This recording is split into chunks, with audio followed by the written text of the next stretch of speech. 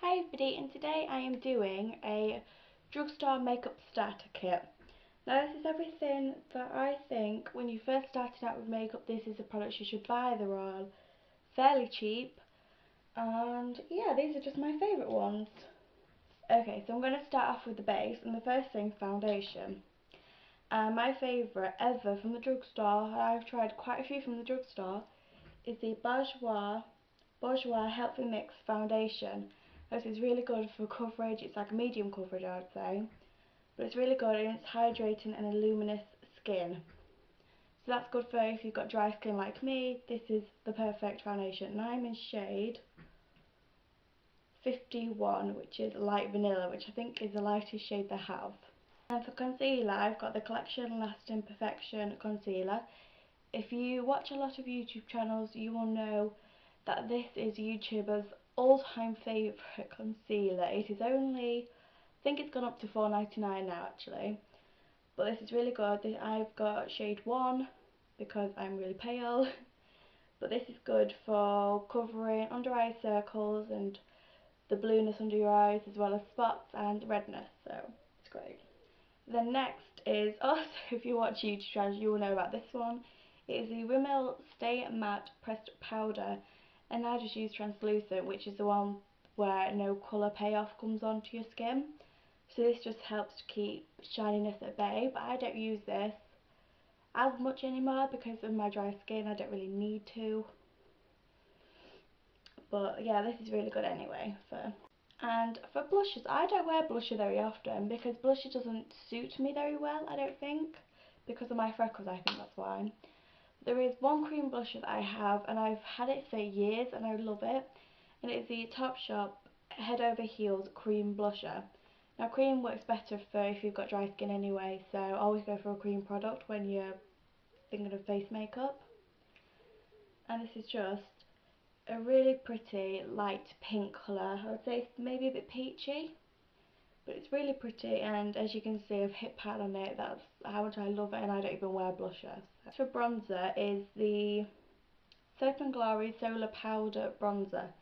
This has got a bronzing shade and a highlight shade. I don't use the highlight shade because it doesn't really do much, I don't think, but this matte bronzer is really good. I contour with it. And as you can see, I'm wearing it today. I don't know if you can see, but it's really good anyway. If you watch Lily Pebbles on YouTube, you will know that she loves this. She raves about it all the time, so that is the reason I got it. So next on to eyes. For my eyeshadow, these are also cream products. They are the Maybelline Colour Tattoos. I've got a Leather Effects one. This is creamy beige. It's just a matte brown. It's really good just for a base shade, and I'm putting a colour over it. And then this one, which is also YouTube's favourite, it's the On and On Bronze Cream Eyeshadow, and this is just a sparkly brown, and it's really pretty on the eyes. Sometimes this is all you need because it is just that good. And the payoff's really good as well. It makes your eyes all sparkly. For eyeliner, I've also got another Soap & Glory product, and this is the Super Cut Eyeliner. I think I heard this mentioned from Estee, which is Estee Button's YouTube channel. And it's just a really good eyeliner. It's the best I've ever tried, and I've tried a lot. It's just a long, thin tip. There is a thicker one as well, but that obviously means a thicker eyeliner. Whereas me, you can tell I literally use the tiniest bit of eyeliner just to add definition to my lashes. But it's really good and really black and stays all day long.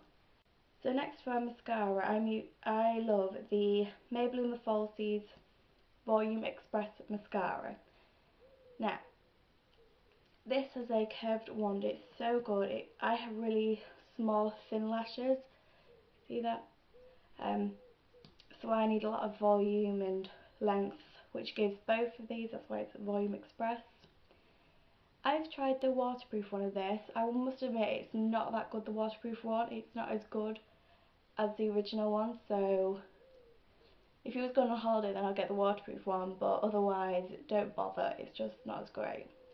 So next for lips, this is the second to last product, and it is Rimmel lipsticks. I've got 3 here from Kate Moss's range, and then 2 originally from Rimmel. I've got pink blush. This is the first lipstick I ever bought. A bright pink baby Barbie pink colour. It's a lot of pink then.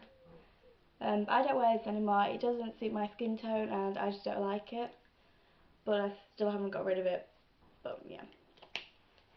And then there is my favourite ever red, which is the only red lipstick I wear, and this is 170 Alarm. As you can see, it's quite a deep red actually, but it's so bright and I love it. These stay on for quite a few hours. I would say if I put it on in the morning, it has to be touched up about 1-2 PM. But put a lip liner on underneath it and it's really good. And then there is the Kate Moss range. I've got one of her, which one of these? I've got one from the red packaging, and this is Zoe from Zoella's favourite lipstick. If you see her wear red lipstick, this is what it is. It is 107, it's just really deep red, but it's so pretty, and yeah, I don't wear it that often because I'm not that confident, but I love this. And the next two are both nudes, and they are my favourite ever nudes. I've got 03, which is this one, which I didn't used to be able to pull off until a bit ago when I just tap it into my lips instead of putting it loads on. This is Gabriella from Velvet Ghost, his favourite lipstick. And then there is this one, which is, oh wait, this is my favourite. This is more of a pinky nude, and I absolutely love this. This is my everyday go-to lipstick. Actually, it's nearly run out. But yeah, this is definitely one to be purchased. I love these lipsticks, and they're only, I think, $5.99 or is it $7.99? But they are so good. For the last thing, I've got brushes. Now, these are the Real Technique makeup brushes. I've actually left one over there. The one over there is the setting brush, which I use for concealing, which is amazing. I absolutely love that brush. This is my foundation brush, and this is the stippling brush, and it's so good at just patting in to your skin instead of rubbing around.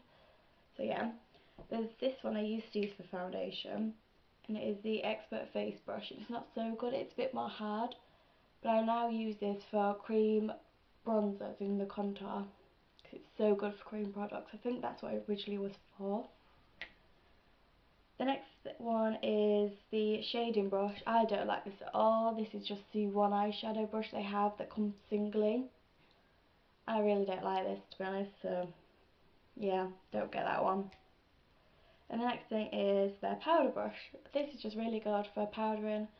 But I don't powder anymore, so I don't really use it, but this is just really good as well for a lot of blending when you put blusher on or a bronzer on. But yeah, so they are all my favourite drugstore products, and I hope you haven't realised, but around my eyebrows is really red, because for the first time today I got my eyebrows waxed and it flipping killed. So if they're still red, that's why, and I've had my hair done as well, so I really wanted to film a video whilst I had pretty hair. Yeah, and that's everything. Thanks for watching, guys, and I'll see you next week. Bye.